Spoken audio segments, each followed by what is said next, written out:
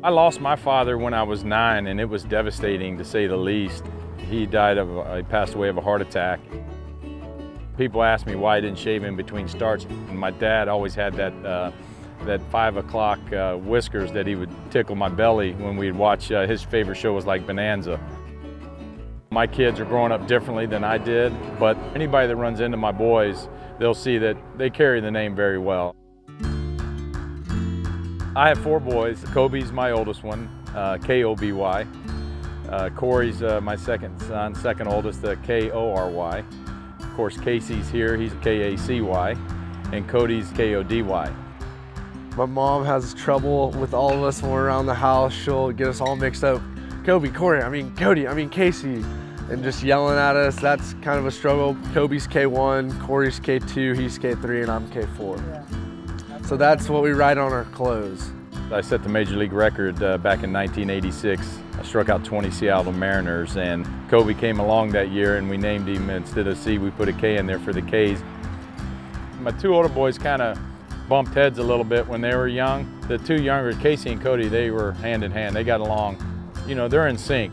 We've had a couple games where both of us had really good games. Well, the Clemens have had quite a night, haven't they? Cody Clemens goes deep, and then big brother Kacy does the same thing.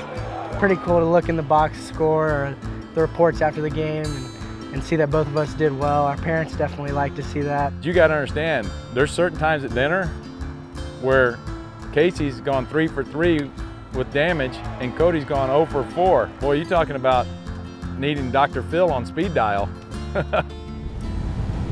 Brings back great memories driving over to Dishfalk Field. You start seeing the fans and, you know, the burnt orange, and get to see everybody, and there'll be some tailgating going on and people hollering your nickname and stuff. It's a lot of fun. My dad's just happy we're on the same team, so he doesn't have to go see 4 different games a week, different states. He just gets to come to one, and he gets to come right here. If I don't get to see him because I'm driving up from Houston, I might send him a little text, and usually the beginning of that text is the overall have fun and stay focused on what you're doing. So focus and fun, it seems to be the 2 things that always, as a dad, you know, throw that at them. All right, let's go win a ball game. We got these new field suites, and they're right next to me at first base, and they pack it in there with our whole family, and my mom, and seeing her and my dad and my grandmother supporting us all the time is awesome. And just peek over there and know that you have your family at the game. It's just a great feeling. Love you. Have a good one. Okay. Sir. Love you. Okay, have a good one. You'll see in games, we'll just make eye contact. The boys know me well enough that they'll make eye contact. The other night they looked over and everything was going great in the game, but I'm thinking with them. People ask me sometimes why I'm not smiling when they get a big hit, because I'm pretty much focused with them at the game, because I'm going through the game and each out with the coaches and with, you know, the players. I say he's bunting, if he can get it down.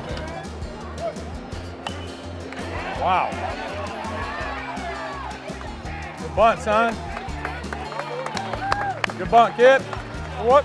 He's basically our eyes. You know, this is what I see. I've seen a lot of great hitters before. You know, I faced King Griffey Jr. I faced a lot of really good hitters. Back-to-back breaking ball. It's good to have somebody like that who understands so much about the game to refer to and call and talk to whenever you need it. They've bat-boyed right there, sitting on deck with Derek Jeter and Bernie Williams, and where Big Poppy's at, and Jeff Bagwell, and the list goes on and on. They're right there bat-boying. They can hear, and they've seen things that some of the kids will never see.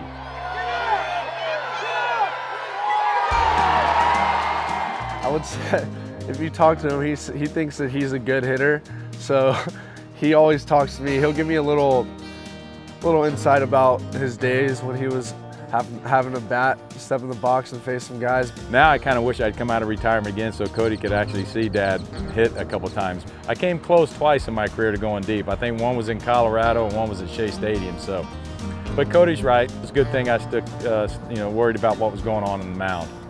one thing we always talk about is how we wish we were this, our ages now when he was in his prime and when he was punching out 20 batters a game and winning Cy Youngs left and right. We wish we were able to see that and realize, actually understand what was going on. How remarkable that really was. It's really cool that his name's up there. When I first got here, everything was kind of huge and like, oh my gosh, is this even real? The amount of weight that last name has means a lot, has a lot more weight to other people than us. I think for us, it's just a last name. We wear it loud and proud. And Absolutely. We wear it loud and proud, but obviously you're gonna have the people out there yelling negative stuff at you, but we're already used to that. It just gives us even more fire in us to work harder and prove ourselves, and it doesn't even matter about our last name. We have huge shoes to fill, of course, but we're here to create our own career and create our own legacy. They're comfortable in their own skin. I think they are enjoying me being their dad and somebody that can give them some life experience because I've been through it, the ups and downs. Nice game, baby. Thanks. Good job out there. Good D. Wait, Vic. Yeah, come get them. Vacuum. I told Eugenio that you're not going to need a vacuum at your place. I know. They're their own little beast, if you will, over here. They love it.